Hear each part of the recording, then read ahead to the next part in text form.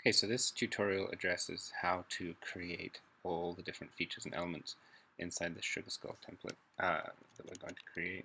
Uh, this illustration right here is a finished one I completed, and you can see that I've got a lot of different elements going on. I've got variegated line thicknesses, I've got repetitive dots, I've got petals, leaves, uh, and a lot of floral decoration going on, a lot of detail to it. So I'm going to talk how we can actually create a lot of this stuff. If we start off with the template, one of the first things we need to make sure we do is actually go ahead and put in a horizontal and a vertical guideline, so as we know exactly where the center of the template is. I'm just creating a circle right there for the eye. I'm going to make sure that I've got another one on the other side. However, really this is something that we can actually do by blocking off one side of the face so that we only have to pay attention to this side right here. And we can come back and then duplicate and reflect this over later on. One of the first tools that I actually want to show you is that we can actually come up to Effect with the circle. We can actually change the appearance by using Distort and Transform. And we can pucker and bloat. And I'm also going to show you zigzag. So if I start with pucker and bloat, you can see when I choose the preview, if I bloat this, it'll actually turn into what appears like flower petals.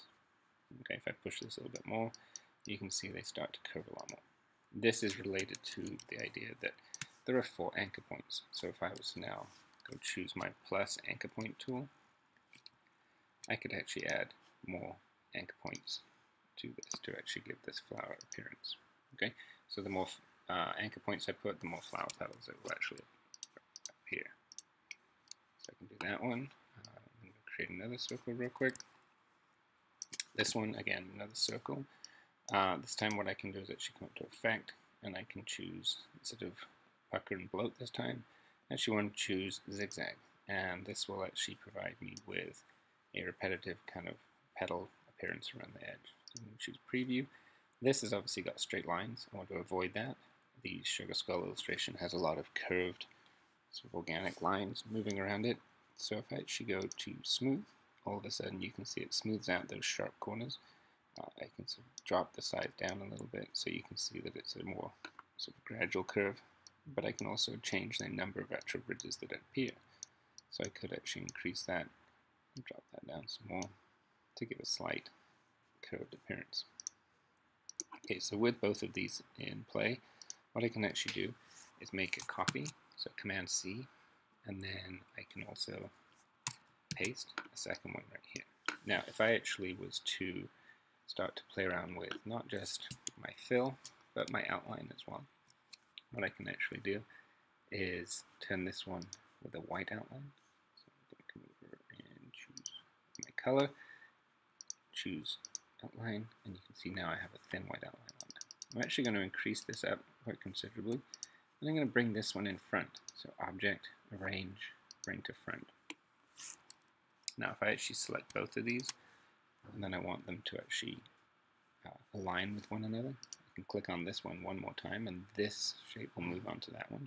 So I'm going to align it, and then we should see that when I move these, it will actually create 2 objects sitting right on top of one another. I'm going to do this one more time, so I'm going to copy, but this time I'm actually going to paste in back so it goes behind this shape. This time I'm going to turn my outline back to black again, and I'm going to increase this. So as you can see, what's actually happening is that I'm creating a black fill, a white outline, and then a black fill again. So I'm actually creating a lot of repetitive lines going over the top of one another. Okay. If I was to then pull this in front, I can center this, and this is where my flower could be. So I could do the same with this one. I can do a white fill, then I can put a black outline, and then I can go place a circle inside of here. I could place another circle, and I can keep going. A lot of these illustrations use repetitive lines, repetitive shapes to actually give the decoration. Okay, so this is the first thing that you would want to consider using, either on the eye, so I could actually now move this into place. I can place that right there for the eye, and I can continue decorating in some way or another. I could create another one of these, so I could go copy, and then I can actually choose paste in front, and then I could actually just rotate this slightly, and then I would get that same shape again. I could change this slightly so it would actually come to the middle. So you can see that I'm creating this very decorative eye. The other thing that we can then look at, if I start with that circle again, I'm actually going to go ahead and put a black outline on here. And I'm going to increase this up quite considerably, up to like 14, 15 point. And then we're actually going to pay very close attention to our stroke panel. And when we actually open this up, the first thing you need to be aware of is that you're going to open up the options.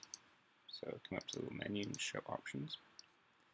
And we're actually going to start playing around with the dashed line appearance. When I choose dash line, you'll see that it breaks up the outline going around the edge. Again, we're back to very sharp lines and corners. So I'm actually going to round that cap and round the corner. And now we've got these kind of little bumps going on. The dash is actually how much of the outline ink is actually shown. The gap is how much of a space between those gaps.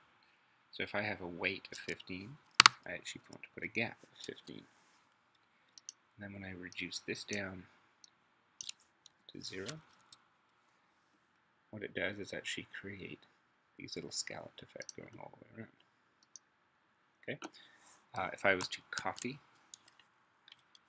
and then paste in front, I could change my outline to white, and that creates the exact same circle sitting over the top, but in a new color. And then I'm going to reduce this down, just the thickness, not the gap or the dash, but just the thickness or the weight, and then you get these little dots appearing inside of it. Okay, so if I was to then create another circle directly over the top,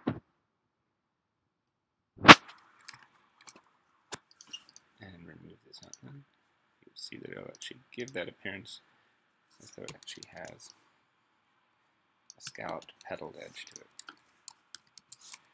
So it's a lot of repetitive circles, repetitive shapes sitting right over the top of one another. Okay, so if I do that one more time, create one more circle. This time I'm going to increase the weight, change my outline to black. We'll do the same thing again. We're going to create a dash line. And there's the dash line, but without the cap or the corner, so I'm going to have to go click both of those on. And you can see now what it's actually creating, because the gap is bigger than the weight.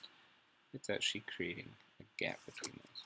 So I actually want this appearance, so I can give this dotted appearance. So I don't have to go in and make each individual dot.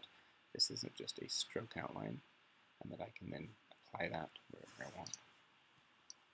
The final appearance I can show you is with the pen tool. If I was to create a line, there's the line of dots, because I've got a 0 dash, with the cap rounded off and the corner rounded off. And then I can actually come down to these profiles. Now these should show up, and when you do that, you can see that they actually vary in their width. And there's a profile right there. So that's the actual appearance. Now I have this on a broken line, so I can change the gap and actually pull these in tighter. So this will give me various different appearances just using a single pen line to actually work my way through and actually create a dotted pattern along the path. Continue using these techniques. You can also use one where you would create a curve. This time we're going to remove the dash line, increase the thickness, and then change the profile so that I can get this kind of appearance.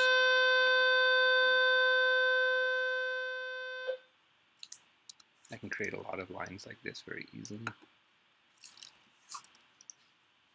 and then choose the variegated appearance. So you can see I can create this kind of appearance very quickly to give kind of a vine or a organic curve to something.